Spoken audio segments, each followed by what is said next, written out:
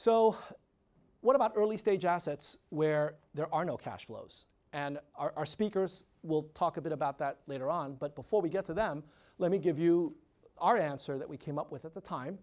For early stage assets that offer no cash flows, there are two things that you can do. One is you can actually issue more debt than you need and take some of that debt and use it to pay interest in the early years. Now, I know that actually sounds like fraud, but believe me, it's not. It sounds like a scam, but this is what's done in commercial real estate-backed securities all the time.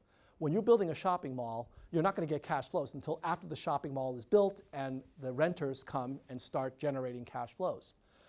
But the way that commercial-backed mortgages work is that they will issue a little bit more money than they need in order to pay the interest in the early years, and they will disclose that to the bondholders so that they understand. And the bondholders appreciate that because they need to have regular cash flows. That's part of what they're buying. And it's just a matter of changing the capital structure. It's completely legit. But the other approach is to focus on dynamic leverage, which is to say, in the early years, don't issue debt. Start with equity, and as you get cash flows, you then start leveraging up.